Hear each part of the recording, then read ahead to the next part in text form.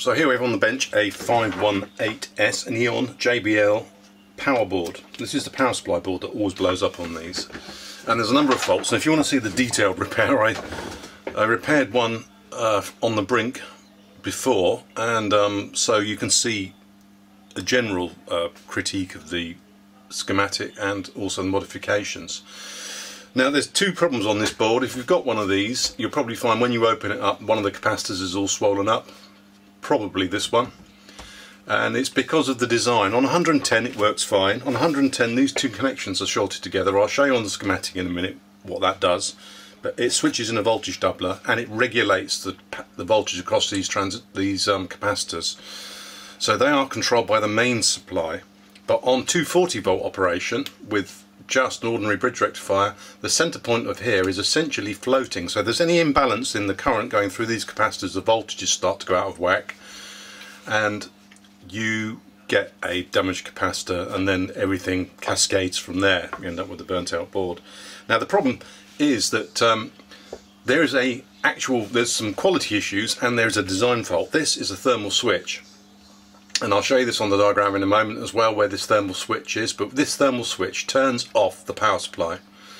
So it opens because it's got too hot, you've driven it too hard, and it does happen, and the power supply is turned off. The DC low voltage supply to the electronics, to the power supply management chip, this thing is turned off, and then suddenly you've got power drain through this center point, because the DC power startup supply is powered from the center point of those two caps.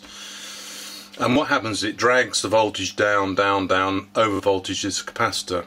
DC supply goes off, over voltage is the capacitor, and blows the board up. Okay, so even a thermal trip on 240, believe it or not, blows the board up.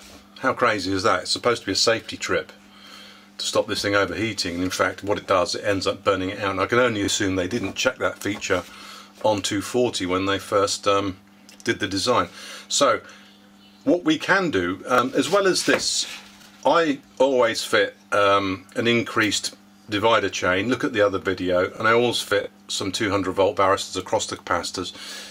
I mean, the capacitors are 7 or 8, 10 quid a set, you know, $10 a set for decent caps. So I put these two 241K barristers, 200 volt DC working barristers across here, and if you trip this out by removing or opening, so simulate a thermal trip situation, you can see these start to heat up. And if you leave it long enough, this is why they're so large on here, because they heat up. But if we switch to the schematic now, I'll show you where this, how we can fix this problem. Okay, we can just do a quick modification to stop it happening completely. Just a simple mod to protect your board. It might still blow up, but at least it won't fry itself to death in the process. Usually they're all burnt out and there's clouds of smoke and horrible magic smoke is released all over, and it's totally unnecessary, and there's a simple mod, so I'll show you that in a moment. Okay. Alright, let's have a quick look at the schematic. This is live and neutral coming in here up on the left hand side, up there and there, going through the filter network through, and this is the NTC. Now what happens is that this is about 20 ohms when it turns on, and when you put the power on, it limits the inrush current going into the bridge rectifier and into these two large 680 microfarad 200 volt smoothing capacitors. Now this is in 240 volt operation. In 110, 120, these 2 points are shorted together, turning this into a voltage doubler, so the actual midpoint is referenced directly to the supply. It'd be equivalent to one of the supply lines, so you're voltage doubling, so the voltage across these caps can't get out of whack, i.e. imbalanced, because of the actual power supply from the mains wall socket. Alright, but in 240 volt is our problem, because if this shuts down for any reason, then you end up with a current drain going down this path here from C6 all the way down through to there, and the thing's out of balance and these capacitors fry up. Every one I've seen has always got damaged capacitors and burnt out components on the board. Now I've done some modifications to mitigate this, but I had another look at it recently, because one I repaired, the track that goes from well, the track that supplies this chip, actually, it was the ground track, pin 12 here, is fed by a via going up the board, and the vias on these boards, I know there's a vibration from the speakers, but I've seen quite a few with the vias have gone open circuit. They've cracked between, the via is the little plated through hole that connects the top layer of tracking to the layer on the underside of the board, right?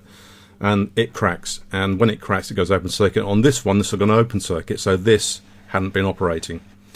Then we ended up with 10 quid's worth of capacitors being ruined and a couple of other burnt out components around here. It was a bit of a mess, and I thought, well, how can I stop that happening? And then I realised that, look, here is this relay across this NTC thermistor, and when you turn on, the power rushes in, is limited by this thermistor because it's cold and it's probably about 20 ohms, so you don't get a huge current. You get a maybe 10 amps going in at first to charge up these caps, so everything starts up in a much kinder way than if you just hit the mains and you've got a huge current spike. So, and when the DC side comes up, this relay on this coil is fed from the secondary side over on the right hand side. So this is isolated relay.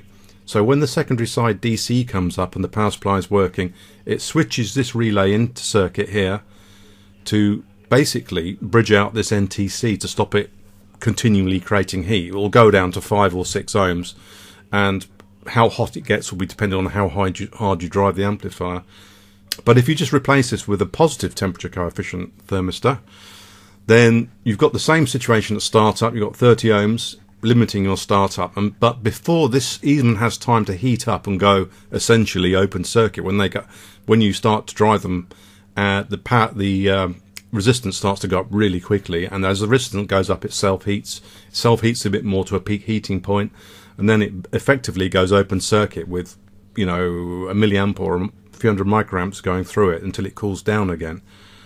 Now the downside of this is that when it does that, it'll take a minute or two to cool down so that the thing will start up again, but that's not an issue, because what can happen is, if I scroll down to this thermal switch here, this thing, if your amplifier gets too warm, this circuit then goes open circuit. There's no DC supply to the electronics which drives the power supply. The power supply shuts down, these start to go out of balance, and before you know it, your amplifier has actually blown up on 240 just because it's got slightly warm. So that's one mode of failure. So in that instance, if the power supply stops producing any secondary DC, i.e. it's stopped for any reason at all, this relay opens, that NTC is then exposed to the current going through from the mains, it will heat up, go open circuit, and the thing will just sit there. There'll be no clouds of smoke, no exploding capacitors, no carbonisation of the board, nothing. It will just go open circuit, and I fitted this on this one, which we'll have a look in a minute, and to stop that happening. So that's how you mitigate these big burn-ups on these boards. These are the two parts. This is the NTC thermistor that's fitted to the unit. You can see that. Can't quite focus on that, can you? But there you are.